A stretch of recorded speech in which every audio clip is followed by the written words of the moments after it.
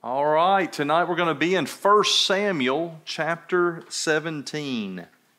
1 Samuel chapter 17. The tentative game plan is we're going to spend 3 weeks in chapter 17 addressing the famous story of David and Goliath. And so we start tonight by David doesn't come on the scene to be the main character in these verses, but he will in 17, and he's a part of it. But Goliath and Saul and the army of Israel are basically the main characters for most of the text tonight. What we're going to do is I'm going to read each and every one of the 16 verses as we get to it, okay? So I won't read the entire text at the start, but no, I will be getting to it. As chapter 17 starts, there's a big transition from chapter 16. The end of chapter 16, David is going to play the harp for King Saul. When he plays the harp, the evil spirit departs from Saul. And so Saul sends to Jesse saying, I want your son around me. But now in chapter 17, David's back home and shepherding the sheep. And now Israel has entered into battle. I say they've entered into battle. The Philistines have come onto the land. So now the army of Israel has been rallied and Saul is leading them. So Saul is not at his residence is our understanding here. And this is where we're introduced to the giant named Goliath. And so in this text, we're going to see a big bully. But before we see the big bully, let's take a look at the first 3 verses. And the outline's on the back of your sheet there. I will let you know that it's on purpose that some of the gaps are larger than others, okay? It doesn't look uniform on the page, but that's on purpose, because I think if you take notes, you're going to have more notes in that area, okay? Some of these I'll go quickly through, and then some areas will take longer of our time, and so I've provided a little more space in those areas. So number 1, the preparation for battle. And the title of the message is What to Do When Goliath Comes Looking for You. And now number 1, the preparation for battle in the first 3 verses. So in verse 1, we see that the Philistines gathered on Israel's land. Look there with me. Now the Philistines gathered their armies for battle. And they were gathered at Soko, which belongs to Judah, and they camped between Soko and Azekah in Ephes Dammim. So the Philistines camped on Judah's land. Now, who is Judah? All right, so let me give you a history lesson here. Jacob, you got Abraham, then son was Isaac. Isaac's son was Jacob and Esau, so Jacob, and then Jacob had the 12 sons, and the descendants of those 12 sons are called the 12 tribes of Israel. Okay, so one of them was Judah. And so the descendants of Judah is the tribe of Judah. Well, Judah also had land. Okay, and so this is now where Jerusalem is, where Bethlehem is. That's in the land of Judah. Well, so you know David is a descendant of Judah. The Lord Jesus later on becomes a descendant of Judah. Okay, so now we got Judah around Jerusalem, Bethlehem area. David's back at near Bethlehem, shepherding the sheep back home. And here the Philistines come on the land in the land of Judah. So in short, they're coming on Israel's land. And so what do you do when someone comes and comes to take over your land right there on your property? Well, you're going to do one of 2 things if people come on your property to take over it. You're either going to give in or you're going to fight back. Those are the 2 options. So Saul has rallied the army of Israel to fight back, to push the Philistines back off the land. And so that's what's presented in verse 1. Let's go to number 2 now. The Israelites gathered to defend their land. Verse 2. Saul and the men of Israel were gathered and camped in the valley of Elah and drew up in battle array to encounter the Philistines. So Israel here responds like any sovereign nation would. This is our land. You come on our land. You can't be here. And so they come out to fight, to push them back. The valley of Elah is only about 2 to 3 miles from Jerusalem.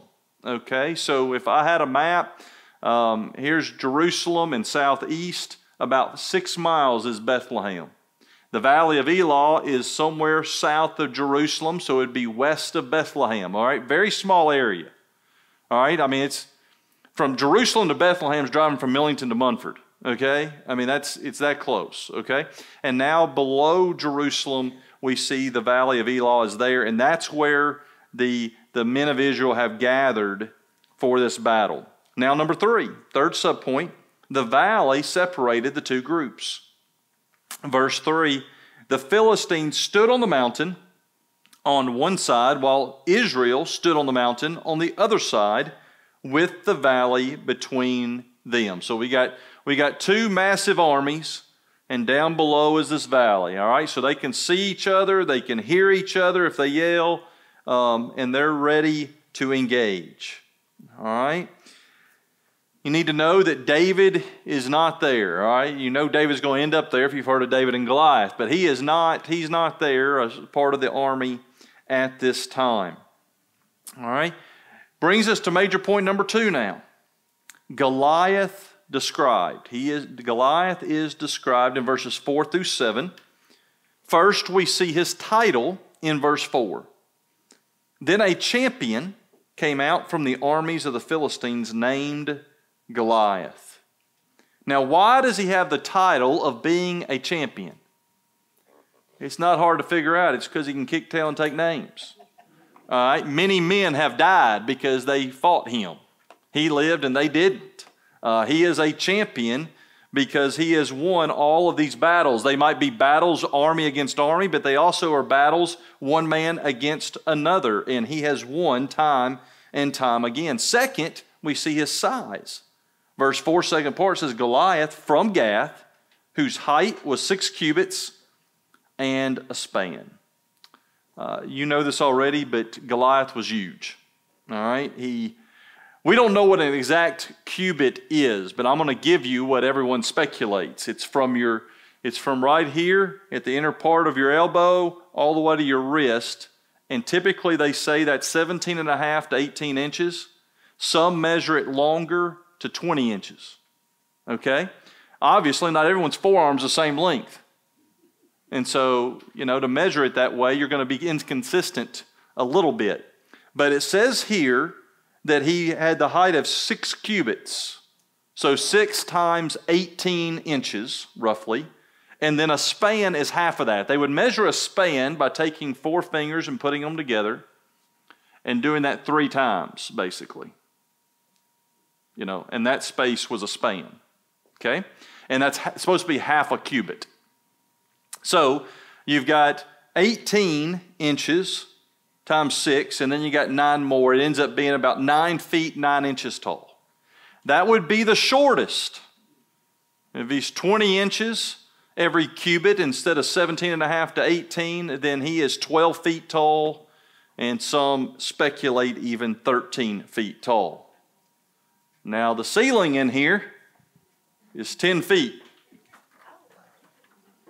10 feet. Uh-oh, I'm sorry. Yeah, everyone start praying. This is up here. And this is what David was looking at. I'm at 9 feet, 9 inches right now.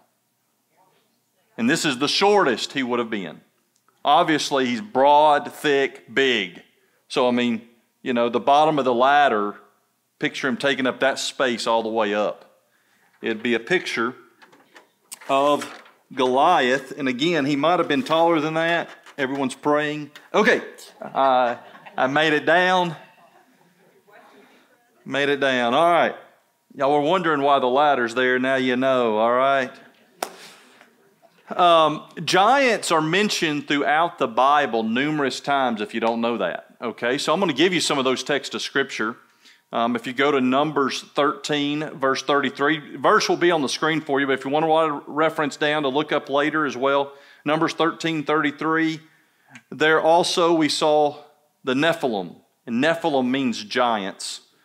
The sons of Anak are part of the Nephilim, and we became like grasshoppers in our own sight, and so we were in their sight. So Israel was saying we're like grasshoppers. Basically, they're referencing we were so small compared to them. That's the point of that. All right? That's in Numbers, okay? So that would be 400 or so years prior to the time of Saul and David. To give an idea of the size of these giants, we got Deuteronomy chapter 3, verse 11.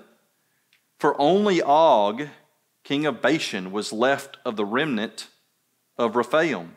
Behold, his bedstead was an iron bedstead, and it is in Rabbah, the sons of Ammon. Its length was 9 cubits, and its width 4 cubits by ordinary cubit. Well, 9 cubits by 4 cubits means this bed was 13.5 feet long and 6 feet wide. Now, why do you need a bed 13.5 feet long if you're only 7 feet long? You don't. You need a bed 13.5 feet because you're about 12.5 yourself. Okay? And so, very big man. I think there's a few inches on a queen-size bed in the width, but in general terms, a queen-size bed is 5 feet wide, and yet this one man's bed was 6 feet wide by himself and 13.5 feet long. Big guy. Deuteronomy chapter 9, verses 2 and 3 says, a people great and tall, the sons of Anakim, whom you know and of whom you have heard it said, who can stand before the sons of Anak? Because the descendants of Anak, the sons of Anak, were so big, they were all giants, that no one thought they could keep up with them. Then verse 3 of that text says, know therefore today that it is the Lord your God who is crossing over before you as a consuming fire. He will destroy them. So this is Israel kind of being scared to take the promised land. He says the Lord's going to cross over, and he's going to destroy them, and he will subdue them before you, so that you may drive them out and destroy them quickly, just as the Lord has spoken to you. So Israel looked at the size of them and said, no way. But the Lord gave the promise that he would take care of them. Later in Joshua, after they took the land, Joshua 11:22 says there were no Anakim left in the land of the sons of Israel. Why? Because the Lord said he would take them out, and he took most of them out. In the land of Israel, there were no more. It says only in Gaza, specifically in Gath and in Ashdod, some remained. Where is Goliath from? Gath. So one of the places where the giants continue to exist, jump ahead, say 400 years, and boom, we got Goliath being named as one from that location. And so he's from a long line of descendants. It doesn't say in this text that he's one of the Anakim. It doesn't say that. But let's just be honest, giants weren't just hanging around in 20 different towns, okay? They were in the locations mentioned here, Ashdod and Gath, and Goliath is from Gath, and so I take it that he's one of the descendants of the giants that have been there for centuries. So the physical stature of Goliath was somewhere 9 feet 9 inches to over 12 feet tall, a massive man, and he comes out before the army of Israel, and he is eager to fight anyone that they'll send out to fight him. So third, let's talk about his armor. Verses 5 and 6. He had a bronze helmet on his head, and he was clothed with scale armor, which weighed 5,000 shekels of bronze. He also had bronze greaves on his legs. So he was covered from head to foot, predominantly everywhere, with some protective material, some protective metal. First, he had the bronze helmet on. Second, he wore the scale armor of bronze, which they say 5,000 shekels is 126 pounds. So he's wearing 126. Most of us, if we had to carry 126 pounds, we'd be wanting to get it off of us. He's actually wearing it on purpose as armor. One scholar even said when you put all the other things, the helmet with the armor, with the sheaths on his shins and things, one guy thinks it's 272 pounds. Now, I don't know how he got that, but that's what he's thinking. But we know here the scale armor, being 5,000 shekels, is 126 or so pounds.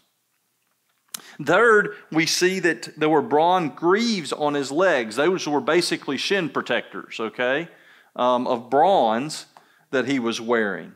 And so his appearance was very intimidating. All right, he's got the bronze helmet, he's got all the armor, he's got the sheaths covering his shins, and he's just a massive man. 4, his weapons. Verse 6, second part, and a bronze javelin slung between his shoulders. The shaft of his spear was like a weaver's beam, and the head of his spear weighed 600 shekels of iron. His shield carrier also walked before him. So, first, Goliath had a bronze javelin. Scholars believe that this javelin was more of a curved sword.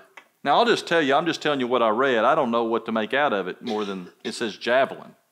But it says javelin was behind him between his shoulder blades, because it says it back here, slung between his shoulders was the javelin. So most scholars are saying that this javelin was more of a curved sword of some sort.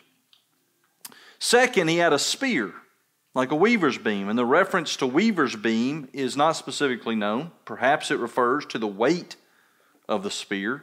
But we know the head of the spear had an iron point, listen to this, that weighed 15.1 pounds.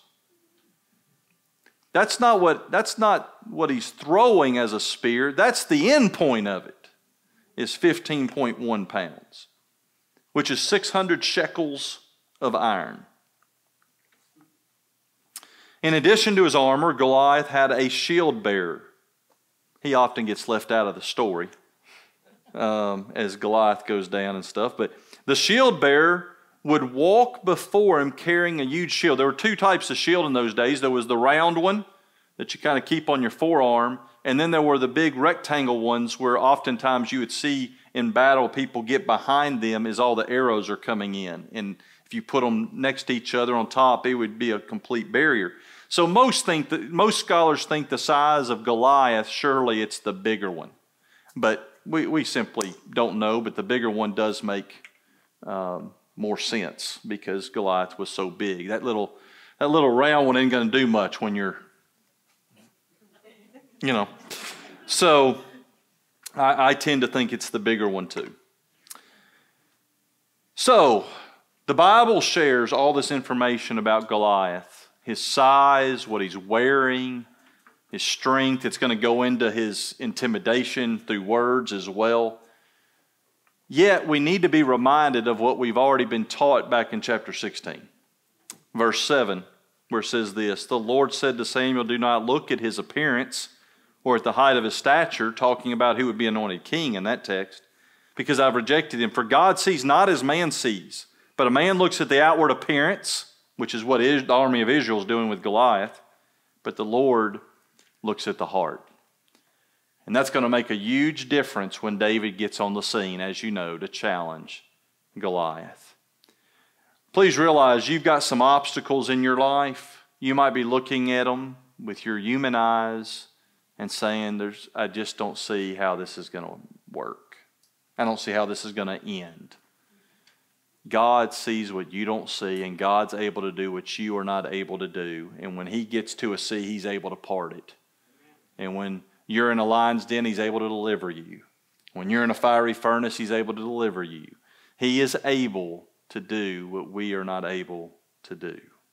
So don't just look at outward appearance or your circumstances and be overwhelmed. Realize that God, who is in you, greater is he that's in you than he that's in the world. Number 3 now, Goliath presents a challenge. So we've talked about the preparation for battle. Goliath is described, and now he presents a challenge. Goliath was not just intimidating in his physical appearance, he was also intimidating in his speech. First, he shouted with arrogance in verse 8. He stood and shouted to the ranks of Israel and said to them, why do you come out to draw up in battle array? Am I not the Philistine and you servants of Saul? So, you got Israel, you got the Philistines, you got the valley between. Goliath steps out front where all of Israel can see him. And they're saying, okay, he's pretty big. Okay? In fact, he's not pretty big, he's very big. And he looks pretty angry right now. And he then proceeds to mock them. Why are you out here? Am I not one of the Philistines you came out to fight? Here I am. Are you not in the army of Saul following his lead? Who's going to come out and fight me? He's mocking them. What are you here to do? If you're just going to stand there, go back home. He's making fun of them. Second, he dictated the fight. Verse 8, second part.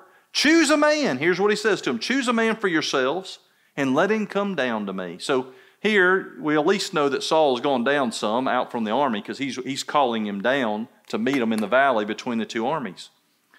He says, choose for yourself who will come down to me. If he is able to fight with me and kill me, then we will become your servants. But if I prevail against him and kill him, then you shall become our servants and serve us. I will tell you, there is a positive to one-on-one combat in these situations. Not everyone on the defeated side has to die. You know? All right? One-on-one, one of them's going to win, one's going to lose, one's going to live, one's going to die. But the rest of us, we might become their slaves, but at least we're living. Okay? Now, we don't got to risk our lives. But the downfall to it is you're placing everything about your future livelihood on one person. And they took a look at Goliath, and they didn't think they had anyone that was going to win. Another negative is you make this agreement that, hey, as Goliath said, if one of y'all kill me, then we'll serve you. Well, that happens, as you know. And then the Philistine army, they run. So one of the downsides to one-on-one battles here is that people don't keep their word. And the army of the Philistines just took off running, and we'll get to it, but the army of Israel all of a sudden gets very confident and emboldened after David wins, and they go after them and they take them out. But they're not at that place of confidence at this moment. Third, I want you to see he mocked with disrespect. Verse 10, again, the Philistine said, I defy the ranks of Israel this day. Give me a man that will fight, that we may fight together. And so in other words, you know, some people say things and they're being subtle about it. He's not. He's standing out here, I defy you. I'm provoking you. I'm ready to fight. Will any coward step out and take me on? You bunch of wimps, you know. I mean, he is mocking them, intimidating them, degrading them in the strongest way he can.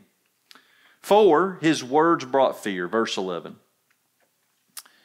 When Saul and all Israel heard these words of the Philistine, they were dismayed and greatly afraid.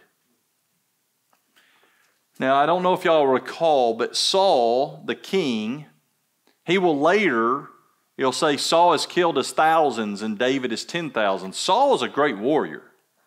I mean, he's going to go on to be praised for killing thousands of people in battle. The man can fight, and he is everyone else only makes it up to his shoulders. He's a head taller than everyone else in Israel. So let's just say he's 7 feet tall. I mean, he's tall, but not next to Goliath. He's very small compared to him. And so here is Saul, the king, a great warrior. He's one of the biggest men among them, maybe the biggest, and yet he's not accepting the challenge, nor is he choosing one of his best to go out and fight this giant. All of Israel is dismayed and greatly afraid. Greatly afraid. Now, let's remember some truths about Saul here. In the previous text in chapter 16, the spirit that had come upon him when he got anointed to be king departed from him, because God is now blessing David as the future king and not Saul anymore. So God removed his spirit. God the Spirit removed himself from being with Saul. So Saul is now on the battlefield, and he has no anointing, he has no favor, he does not have the blessing of the Lord with him, the Spirit of the Lord with him. He is powerless at this time, and we see him lack great faith. Back in 1 Samuel 11, he had already led Israel to go against the Ammonites when the Ammonites came on the land, and you know what Israel did to the Ammonites? They whooped them. But Saul had the Spirit of the Lord with him then. He does not have the Spirit of the Lord with him any longer. Now, as we study, before we move on, as we study this, I want you to realize that the physical man Goliath provides us a spiritual picture of the obstacles in your life and mine. The army of Israel was ready to defend their land until they saw the Goliath. They thought they could beat the Philistines until they saw Goliath. Many times we talk about how great God is and how God's going to take care of us until we see our Goliath. And then poor pitiful me. And God's not able. But now we might not say it out loud, but that's how we're living. But God is able. 2 Timothy 1:7, God has not given us a spirit of timidity or fear, but of power and love and discipline. Whatever you're going through, whatever your Goliath is that's overwhelming you, it might be your health, it might be a relationship, it might be finances, it might be a rebellious child or grandchild, it might be a relationship you want to have reconciled, but you can't do it because the other part. Whatever the case, whatever your Goliath is, you need to be praying with hope. Because God is able to do far more abundantly beyond all that we could ask or think. Also, Goliath doesn't just represent figuratively the obstacles in our lives and the challenges, but he is a picture of the devil as well. What is he doing here in this text to the army of Israel? He's provoking them. He's tempting them. He's degrading them. He's letting them know, hey, you've got no chance of beating me. And that's what the devil does in our lives. He tries to tempt us, degrade us, remove our faith, remove our courage, remove our confidence, to tell us that we are not good to accomplish anything. So, what do we need to do in response to the lies of the devil? Put on the full armor of God. Ephesians 6, I want to read it, verses 11 through 17. And by the way, Sunday mornings, we're going to get to it soon, okay? All right? We're at chapter 6, verse 1, starting Sunday, so we're going to get to it soon. Verse 11 says, put on the full armor of God so that you will be able to stand firm against the schemes of the devil. For our struggle is not against flesh and blood. Please remember that. Is there someone you're angry with, you're frustrated with, you're so disappointed in? Your battle is not against flesh and blood. It's against the principalities of darkness. All right? It's against the rulers, against the powers, against the world forces of this darkness, against the spiritual forces of wickedness in the heavenly places. Therefore, take up the full armor of God so that you will be able to resist in the evil day, having done everything to stand firm. Stand firm. Therefore, having girded your loins with truth, having put on the breastplate of righteousness, having shod your feet with the preparation of the gospel of peace. In addition to all, taking up the shield of faith, with which you will be able to extinguish all the flaming arrows of the evil one. What arrows is the devil shooting at you? May you have that shield of faith that stops them. And then it says, verse 17, and take the helmet of salvation and the sword of the Spirit, which is the Word of God. Okay? And so, how do we stand firm? We stay true to the Word of God. We saturate our minds with the Word of God. We put on the full armor of God, who will never leave you or forsake you. Number 4, the family of David. Look with me in verses 12 through 15. Now David was the son of the Ephrathite of Bethlehem in Judah, whose name was Jesse, and he had 8 sons. And Jesse was old in the days of Saul, advanced in years among men. The 3 older sons of Jesse had gone after Saul to the battle. And the names of his 3 sons who went to the battle were Eliab the firstborn, and the second to him Abinadab, and the third Shammah. David was the youngest.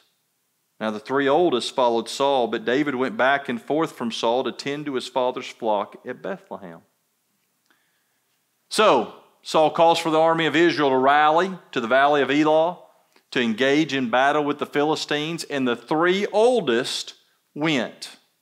Okay, now, I'm not too united on my sources on what they really present, but some of them certainly present that you enter the army of Israel at age 20. Okay, now, you might read 18 or something else, all right, but what I read was 20. only 3 of them were there in the army. So I believe, I'm taking this, that son 4, 5, 6, 7, and 8 are not yet of age to be there on the battlefield. And David being 8, he might be 12 or 13 at this time, very easily. Y'all with me? Now, the scripture doesn't say how old he is. I'm just trying to put numbers together for you. It is speculation, but he is young. He's not close to of age if the oldest 3 are the only 3 of age to be on the battlefield. Now, number 5, the repeated challenge of Goliath. Verse 16, the Philistine came forward morning and evening for 40 days and took his stand. You know, I don't understand some things about battle and warfare. I mean, I'm not going to have my army out there for 40 days to listen to a man give that invitation 80 times, and yet we're still standing there. I mean, either be in or be all out. I mean, do one or the other. But Saul's just standing there, and the boys there, they're just standing there. The 3 oldest brothers of David are there, and no one's willing to challenge him. He comes out each morning. Will someone please, I'm trying to provoke you and get you angry. Will someone please come fight? Then he comes out each evening and says the same thing for 40 straight days. I'm trying to figure out what Saul was waiting on. But we know with God's providence, and we know the end of the story, that truly God's using all this to get David to the battle line to engage the giant. What do we learn from this Philistine Goliath each morning, each evening, coming out and saying, will someone come on out and challenge me? The earlier verses, we hear him taunting them, provoking them to anger, to respond. What do we learn about Goliath? He wasn't lacking in pride. That's what I infer from this. This is a man that is completely not only confident, but arrogant. He's prideful. Who is he representing according to what I said a moment ago? The devil? I think he's pretty prideful. Isn't that why he fell? Pride. And here Goliath is picturing pride. And James 4:6 says, God opposes the proud but gives grace to the humble. Goliath, as we know, is going to be humbled. There was a minister, a Boy Scout, a computer expert, and they were the only passengers on this small plane with this pilot, so 4 of them. And the pilot had to come back in the cabin and said, look, the plane's going down. We only have 3 parachutes. There's 4 of us. Look, I've got a wife. I've got kids. I think I ought to have one of the parachutes. He puts it on. He jumps. And now the pilot is no longer on the plane.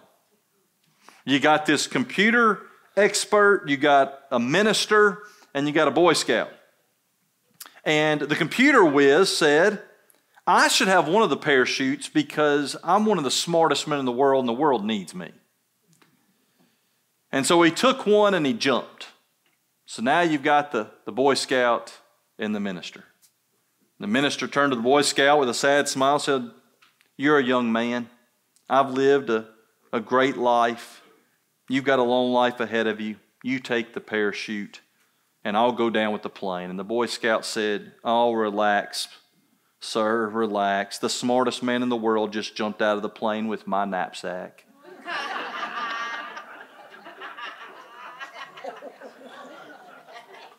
God opposes the proud. What'd that computer whiz say? The world needed me. God opposes the proud, but gives grace to the humble. Therefore, humble yourselves under the mighty hand of God, and He will exalt you at the proper time. So in summary, be humble, not fearful. The Lord has not given you a spirit of timidity, of fear. The only way to overcome fear, if you have it, look to Jesus. Trust, hope, believe, because He is able to do far more abundantly beyond all that you ask or think, according to the power that works within us. Can we claim that promise? Whatever Goliath you have, take it to the Lord and believe that He's going to conquer that giant in your life. If you'll bow your heads and close your eyes with me, please. Lord God, we love you and we thank you for the truths you've presented to us from this text of Scripture. And as we continue to journey through this story of David and Goliath, continue to teach us. And I pray everyone tonight would leave here laying down their Goliaths at your feet for you to take them and deal with them. And I pray, Lord God, you would let every person take responsibility for whatever they need to do in action to make things right, for the Goliath to be behind them. But I pray, Lord, if it's a health issue, you would help them to believe and have faith, that you would comfort them in their time of need. If it's a relationship issue, I pray that you would lead them to take responsibility for what they've caused in the conflict. And I pray you would bring reconciliation between people. I pray for marriages that need reconciliation. You would bring that in the marriages. I pray, Lord God, for people dealing with financial strife. I pray, Lord God, you would help them to be diligent and good stewards of the resources you've given them. I pray that you would resolve their issues, that you would take care of their financial challenges. Lord, we trust you. We ask that you do a work in each of our lives and shine through us and use us for your glory to grow your kingdom. I pray this all in the name of Jesus. Amen.